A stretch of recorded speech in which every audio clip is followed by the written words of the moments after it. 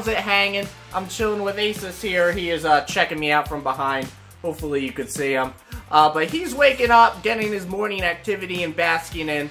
But it's been rather cold here, especially in the reptile room. I've been struggling with sort of the temperature, and I had to leave some lights on overnight sometimes over the last week. So I thought, you know, it might be a good time to have a discussion on Ackie Monitor brumation. There's not a lot of information on it. If you do a quick Google search, you'll find very few relevant results, and the results that are relevant are from years ago. So I wanted to kind of talk about my thoughts on Ackie Monitor brumation, if it exists or not, and what I've heard from other people. Before we do, though, make sure you check that lower right-hand corner, hit that subscribe button, hit that bell as well, and let's get talking about Ackie Monitor brumation. Is it a thing? Before we talk about Ackie Monitors specifically, we have to talk about brumation in general. For one, brumation is not very readily understood. There's a lot of question marks about it.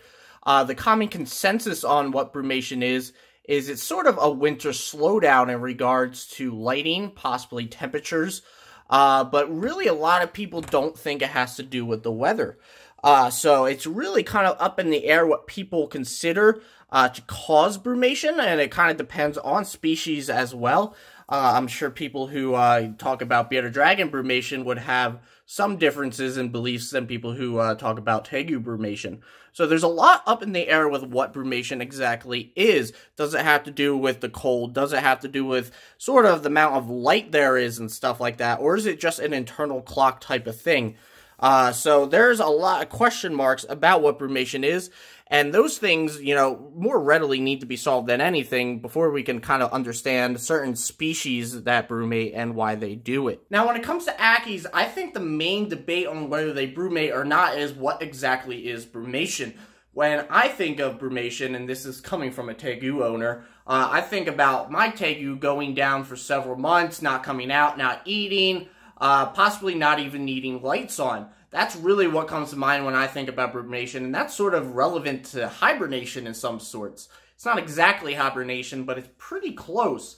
You know, a less advanced example of brumation would be bearded dragons. Now, bearded dragons can brumate sort of like a Tegu and kind of go down and not need to eat and stuff like that, but more typically, bearded dragons will just experience a slowdown where they're a little bit more groggy, they don't have as much as an appetite, they're not as active, such like that, but they're not really asleep.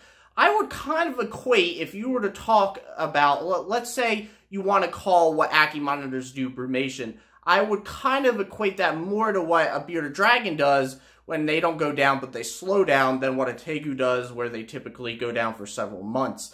Now, I'm not really sure what the actual purely defined, I'm not sure there is one of a brumation definition. That's what I'm trying to say here.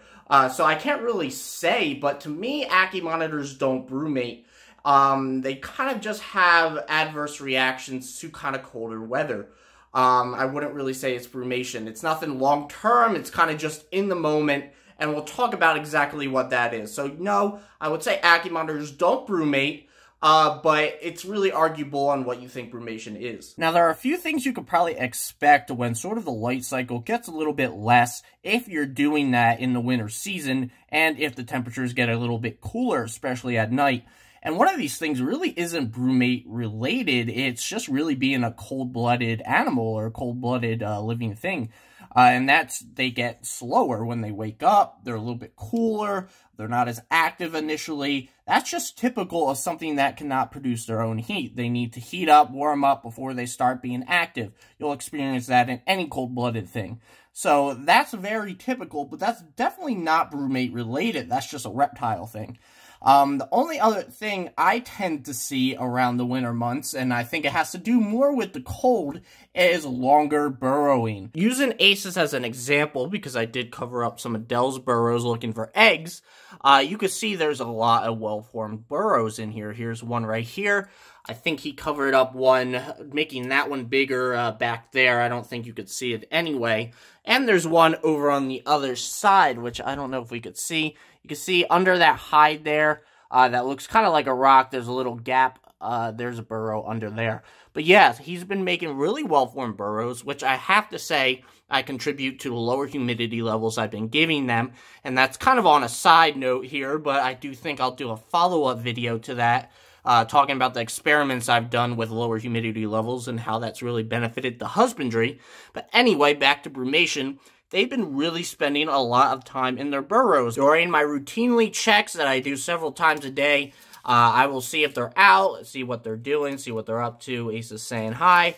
And especially when it's feeding days and I'm trying to get ready to feed them, I'll come in here and look for them. And a lot of the time over the last couple of weeks when it's been the most cold here, they haven't come out too much during the day. They've stayed in their burrows. And I don't really think that's brumate related. I think that more so it just has to do with response to extreme temperatures. I think maybe it's a little bit more comfortable down there than on top, where it might be a little bit colder, especially if the dirt's retaining some of the heat and stuff like that. I'm sure there's some advantages that they prefer being burrowed if up top is a little bit cooler, especially the night before. So I don't think it's exactly brumate related. I do think that it has to do more with response to, lower than normal temperatures.